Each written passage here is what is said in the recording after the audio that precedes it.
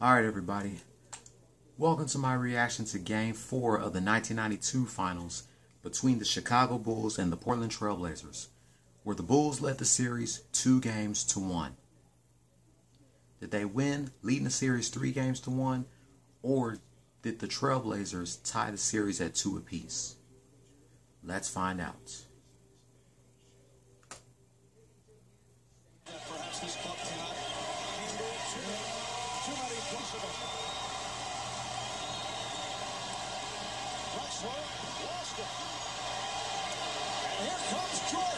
MJ. Well, he felt the footsteps. Chicago's third team foul. Portland with one. Marvin Williams. Caught right for Livingston.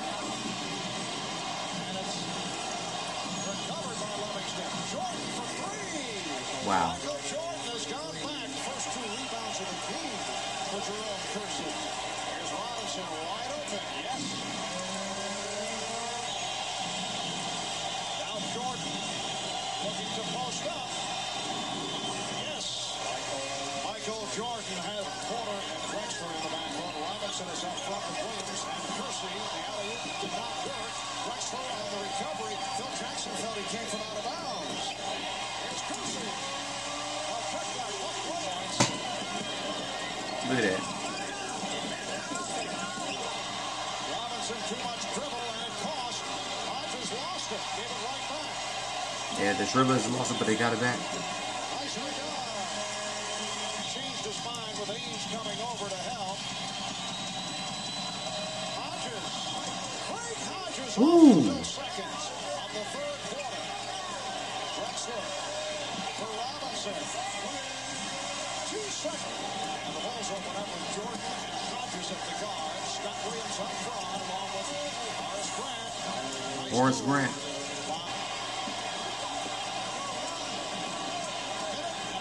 Gone by in the fourth.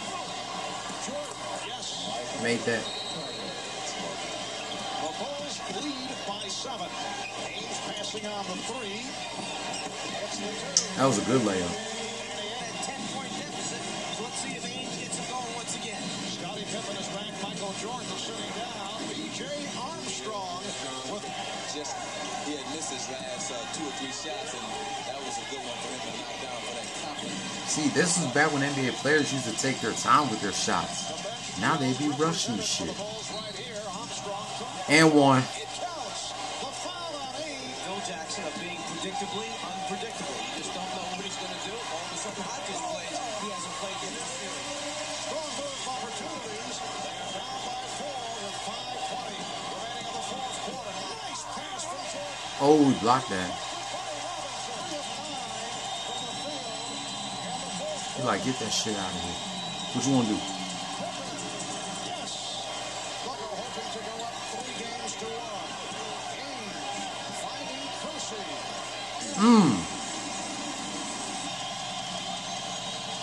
Jordan stripped by Drexler. Oh, Clyde Drexler stole that. Kersey.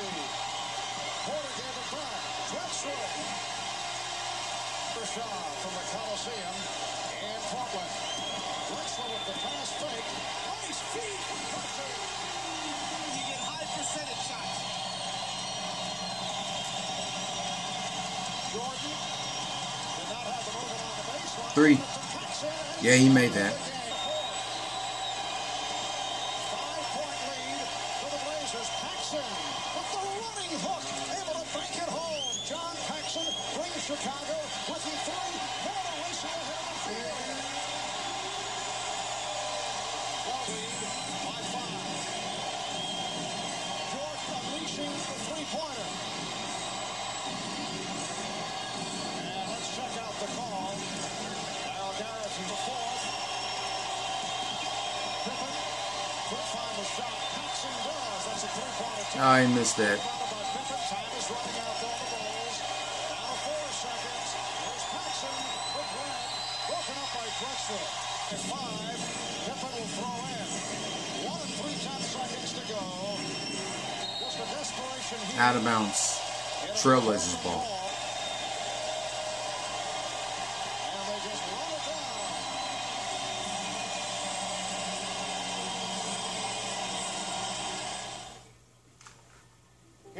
passive income off.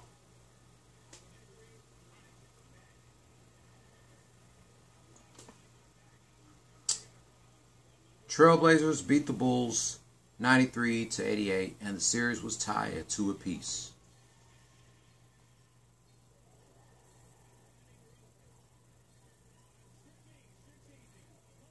See.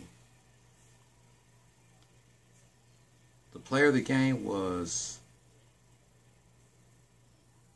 It's a tie between Jerome Kersey and Clyde Drexler. They both had 21 points. Jerome Kersey had 4 rebounds and 5 assists. Clyde Drexler had 8 rebounds and 9 assists. Let's see.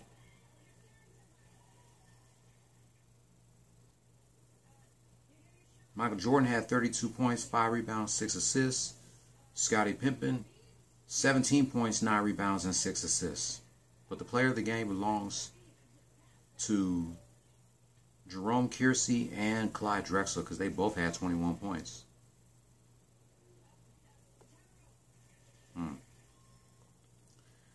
My reaction to Game 5 is coming on Sunday. And then my reaction to Game 6 is coming on Wednesday or Tuesday. That wraps up my reaction to Game 4 of the 1992 Finals between the Chicago Bulls and the Portland Trail Blazers. I got one more NBA game to react to. Game 2 of the 2007 Finals between the Cleveland Cavaliers and the San Antonio Spurs.